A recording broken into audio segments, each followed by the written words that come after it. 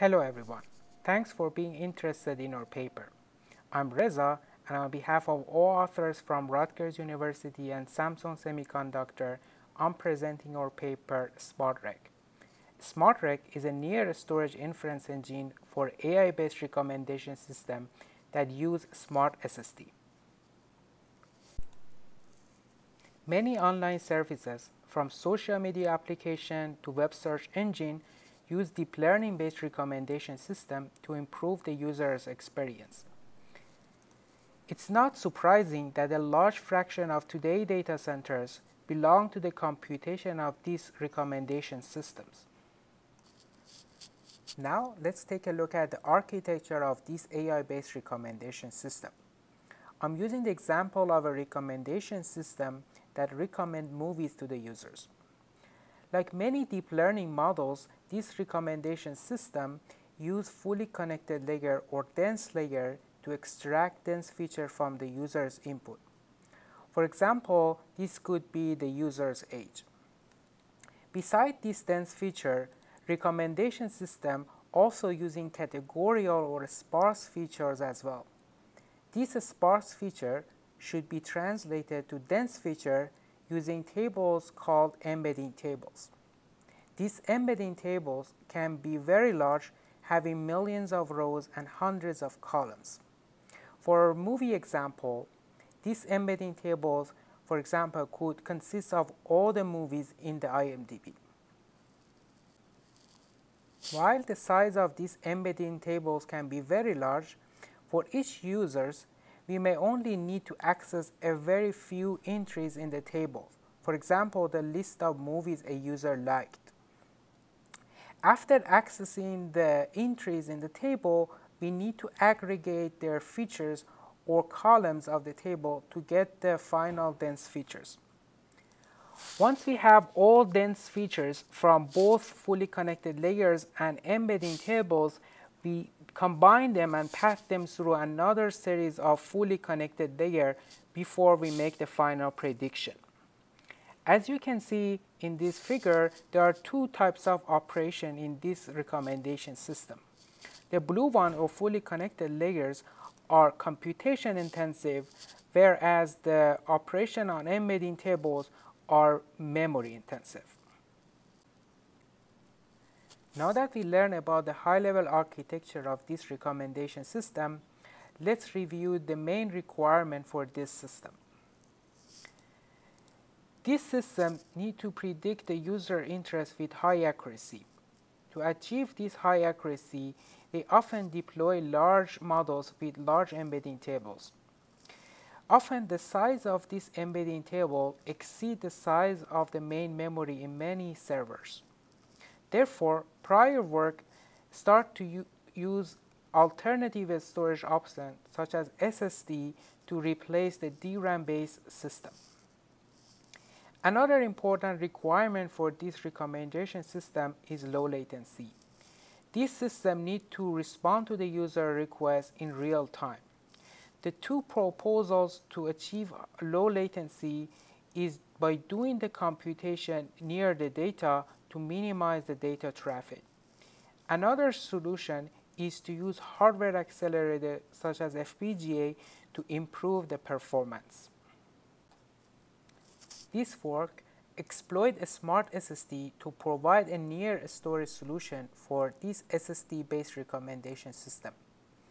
Our goals is first to improve the energy efficiency by offloading the computation to the FPGA and a smart SSD. We also want to achieve low latency by doing the computation near the storage and minimizing the data traffic. We want to optimize the performance further by minimizing expensive SSD accesses by applying caching technique. Finally, we want to provide a scalable design that can perform well for large-scale AI systems. Now I want to provide some background on a smart SSD. Smart SSD is an SSD with an onboard FPGA. The FPGA brings computation capabilities to the storage device. Another important feature of a smart SSD is that it allows the data to be directly transferred between the SSD and the computation unit on the FPGA. This is done with minimum involvement of the host CPU. There are a few opportunities for using these smart SSDs for large-scale recommendation system. First of all, with SSD, we can have higher storage capacity compared to most of the DRAM-based system. Second, with FPGA, the computation can scale with the storage, which enable our design to scale to larger scale models. Finally, by offloading the computation to a customized hardware on FPGA, we can achieve higher energy efficiency. Despite all these opportunities, there is one major challenge for this SSD-based recommendation system. The challenge is the SSD accesses have higher latency than DRAM accesses, which can impact the execution time of the inference. Besides, for the FPGA on a smart SSD to do the computation, the data first need to be brought to the FPGA external DRAM, and then the FPGA can access the data and do the computation. I will show later how we can use this external FPGA DRAM to cache some of the frequently accessed data to address this challenge. Now I want to talk about the SmartRAC architecture. The three main aspects of a SmartRAC is, first, offloading the computation, including fully connected layer and embedding table aggregation operation to the FPGA on a smart SSD. We also want to improve the inference latency by minimizing the expensive SSD accesses using caching techniques. Finally, we want our design to scale to larger scale models by taking advantage of the computational scalability of a smart SSDs. Now let's see how we can offload different computations to the FPGA on a smart SSD. The first type of computation we can offload to the FPGA is the fully connected layer. This fully connected layer can be transformed into a general matrix multiplication, or GEM. In our design, we use a systolic array-based design for the GEM unit. Another computation that we can offload to the FPGA is the embedding aggregation operations. Let's use the example that we had earlier. In this example, the user liked 3 movies, which you can see in the figure, and we need to aggregate their features represented by different columns in order to compute the dense features. For a smart SSD, there are various options to offload the computation to the FPGA. For example, all the layers, including fully connected layer and embedding table aggregation, can be offloaded to the FPGA. Alternatively, we can offload the computation partially to the FPGA. For example, here, the bottom layers are offloaded to FPGA and the top layer are performed by the CPU. There are also 2 options for storage on a smart SSD. For a smaller size embedding table, we can use the FPGA DRAM to store the embedding tables. For larger embedding table, we can alternatively use the SSD, which has higher storage capacity than the DRAM. Now that we learned about the offloading option on a smart SSD, let's see how we can improve the latency by applying optimization. One important optimization that we can use is to taking advantage of the temporal data locality in accesses to the embedding tables. Many prior work has shown that many embedding table pages are accessed frequently across various inference requests. To understand how we can design a caching technique for a smart SSD, we first need to learn how the data is transferred between the SSD and FPGA. To do the data transfer, the CPU needs to initiate the data transfer. After the CPU initiated the data transfer, the data is transferred between the SSD to the FPGA DRAM through a peer-to-peer data transfer.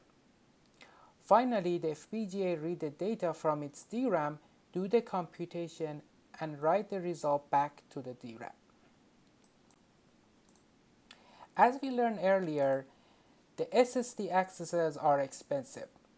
One way to minimize the SSD accesses is to use the FPGA DRAM to cache some of the frequently accessed data. In order to do that, we divide the FPGA DRAM into two regions. One region belongs to the data which are brought from the SSD to the DRAM through a peer-to-peer data transfer. We use the other region to cache some of the frequently accessed data for future accesses. To manage the cache, we need to store some metadata. As we learned earlier, the CPU needs to initiate the data transfer for embedding tables on SSDs. Therefore, we use the CPU for managing the cache and storing the cache metadata. This means that we use a software managed cache system for this smart SSD system. Since we use the CPU to manage the cache, we also need CPU to send the metadata to the FPGA to guide the FPGA to locate the data in its DRAM by sending metadata for each access. The last aspect of a smart rack is its scalability for large-scale models. We can distribute the embedding tables to multiple smart SSD and taking advantage of the computation scalability of a smart SSD. By distributing the embedding tables to multiple smart SSDs, the embedding aggregation operation can be also performed in parallel using FPGA on each of these smart SSDs. To evaluate a smart rack, we use one of the state-of-the-art recommendation system from Facebook called DLRM. We use three different classes of recommendation system, namely RMC1, RMC2, and RMC3, which all have different features such as different number of embedding tables, different embedding table sizes, and different fully connected layer sizes. We built Smart Rack prototype using Xilinx HLS toolchain. For the baseline, we use DLRM PyTorch implementation running on a 22 cores Skylake machine with more than 700 GB RAM. We run different experiments to evaluate different aspects of a smart rack. One of the experiments we did is to compute the end-to-end inference execution time for scenarios where the embedding tables are stored on the DRAM. We use various smart SSD configurations such as using different number of smart SSD and scenarios where the computation offloaded to both FPGA and CPU. As you can see, for smaller batch sizes, the execution time of Smart Rack outperforms the execution time on the CPU. However, for larger batch sizes, the CPU outperforms a Smart Rack due to having larger memory bandwidths, which helps the CPU for memory-intensive operations on embedding tables. We also evaluate the end-to-end inference execution time when the embedding tables are stored on the SSD. To evaluate our caching technique, we show the execution time for various cache hit rates. Here, 0% means that none of the accesses hit in the DRAM, whereas 100% means that all accesses are hit in the FPGA DRAM. Besides, the figure also shows the target latency requirement for this particular model. As you can see, for the smaller batch sizes, the SSD system with a Smart Rack can meet the target latency. However, for large batch sizes, the latency met only when there are enough data localities, as you can see in this figure. We also evaluated the energy efficiency of a smart rig compared to a CPU system. As you can see in this slide, for different configurations, the smart SSD outperforms the CPU up to 10 times in energy efficiency. This is because of doing the computation near the storage, which can minimize the data traffic, as well as using customized hardware by offloading the computation to the FPGA. To conclude, we explored various options to deploy a smart SSD for the inference of large-scale AI-based recommendation system. We proposed caching optimization to improve the latency by hiding the high latency SSD accesses. We show that smart SSD can improve the energy efficiency by up to 10 times compared to a CPU system.